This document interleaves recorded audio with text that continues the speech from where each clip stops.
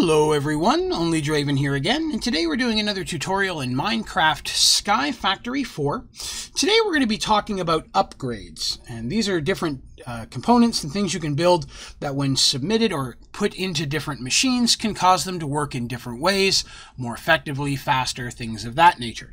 There are a lot of different mods within Sky Factory 4, and a lot of them contain upgrades, so I'm going to be covering 3 of the more commonly used ones, especially early to mid-game.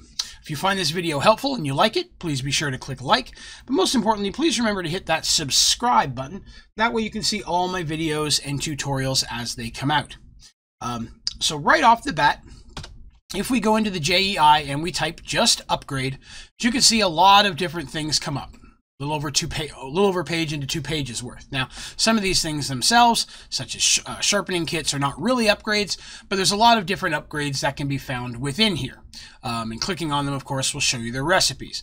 Now, we're going to be looking at 3 different mods upgrades specifically in this video.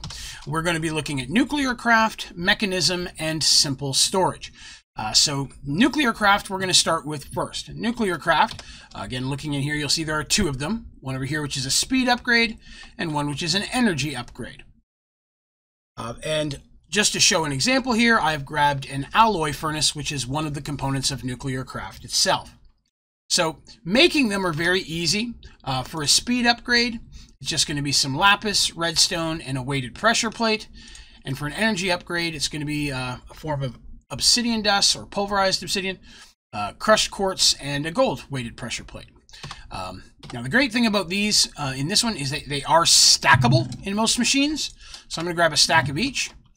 If you go into a Nuclearcraft machine, if it supports upgrades, it will show the slots for them in these 2 little spots right here. A speed upgrade literally makes the machine work faster. So it's just going to process whatever you're trying to do in a much quicker route. An energy upgrade is going to decrease the amount of power needed to do that same process. So if you're using a lot of the speed upgrades, you're going to want to do a lot of the energy upgrades just to make sure that your power source is going to be able to provide enough power to keep up at the rate.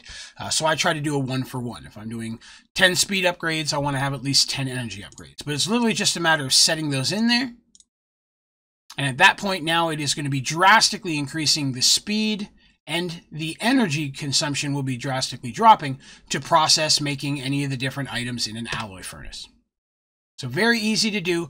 No, not all machines do support these upgrades, but if they do, they will have this little spot here showing you exactly which ones they support within Nuclearcraft itself. Next, we're going to be looking at Mekanism. There are 6 different ones available for Mekanism. There's a speed upgrade, an energy upgrade, and they work pretty much the same as the last 2 we looked at for Nuclearcraft. There's also a filter upgrade, a muffling upgrade, a gas upgrade, and an anchor upgrade.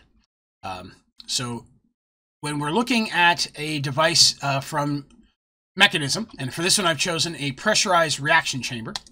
Right click on that. In the upper right hand corner will be a little arrow that says upgrades. If you click on that, it's going to show you which upgrades this device is compatible with. As you can see, it's cycling between muffling, energy, and speed. So those are the 3 that'll work. So I'm going to grab those. So when you go into there, if I take my speed upgrade and set them in this slot up here, you'll see that they will feed into the machine. Again, these can be stackable. And so by increasing those in there, this is going to be increasing the amount of speed in which my machine processes its process, if you will, for lack of a better word.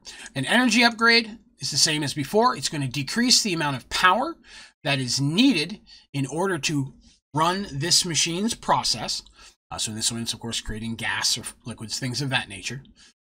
And then the last one is going to be a muffler upgrade, which reduces the noise generated by the machinery. So this one's just mostly for convenience, but putting that in there will make the machine quieter, which can be nice if you have a lot of machines automated and running in a small space. Now, as for the other 3 upgrades, if we look over here, you can see all 6 of them here: speed, energy, The filter upgrade, FieldShift says, a filter that separates heavy water from regular water. A little more rarely used, but can be helpful in some of the devices. The muffler reduces the noise. Gas upgrade increases the efficiency of gas-using machinery. And then the ink upgrade keeps a machine's chunk loaded. So that one can be really, really helpful to keep your machine up and running when you're a distance from that chunk to keep it up and going. But again, any machine within Mekanism that has the ability to have upgrades, you'll see that little arrow in the top right. Clicking on that, it will cycle through showing which ones are available. Insert them into this upper right slot to load them into the machine. So again, very simple. Now the last one we're going to be looking at today is the simple storage. Now as I see here, I have a very basic simple storage network, and I have a storage import cable. So there are 4 different ones available here. There's a speed upgrade, an operation upgrade, stack upgrade, and a stock upgrade. So again, if we jump into our JEI and we look for these over here into simple storage, a speed increases the speed of importing and exporting into the system. An operations upgrade is the activity of the cable depends on the amount of items. Stack upgrade increases the stack size of a task. And stock upgrade keeps a specific amount of items in the attached inventory, but only in an export cable. Okay, that means that one only works in an export. Now, of these, majority of the time, the speed upgrade is really the only one that I find as useful, but I'm going to show you where to put them. So, on a cable, and I'm going to grab a couple here. I've grabbed the speed upgrade and the stack upgrade. If you click on a cable, if it has the capability to have upgrades, up here in the upper right will be the slots where you can put them. Now, not all of the simple storage cables will have a slot. But if it does, you can take a speed upgrade and put it in there, stack upgrade, put it in there. Now these ones, as you can see, are not stackable. It will not let me put more than one in there. Okay, I can put a separate stack there, but it will not let me put more than one on a simple stack. So 4 upgrades is the maximum that you've got.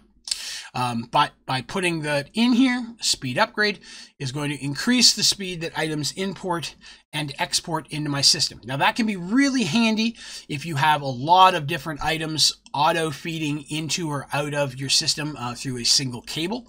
Sometimes if you're, say, feeding items into a chest and then that chest into your simple storage network, the chest can bog down or fill up because items are not coming out of the chest and into your network as quickly as they're coming from, say, your farm or the machines or your mob spawner that are gathering those items particularly. So a speed upgrade is a great way to get that to go through a whole lot faster. But that's several of the different upgrades available, especially for those 3 more commonly used mods. Now, if you look, there are upgrades here for the barrels, drums, storage, and more, and there are advancements that go hand in hand with those. For industrial foregoing, there are some upgrades for the conveyor belts specifically.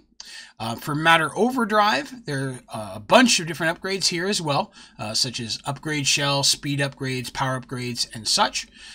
For open computers, there's going to be several there as well. Lot for open computers. But like I said, there's going to be a lot of different stuff that you can look through.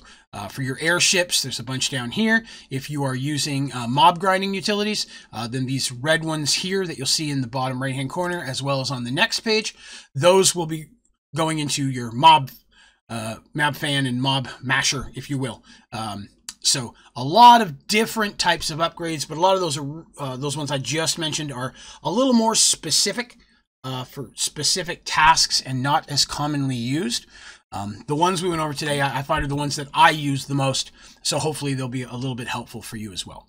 But that is going to do it for this tutorial. If you find the tutorial helpful, please let me know. If you have any questions about it or any of my tutorials, please be sure to throw those down in the comments. I'll try to get answered as quickly as I can. And again, if you also have any recommendations or suggestions for other tutorials that you'd like to see in Sky Factory 4, throw those in there as well. I'm always looking for new recommendation ideas to make some tutorials on. But that is going to do us for today. Thank you very much for watching. Have a great day.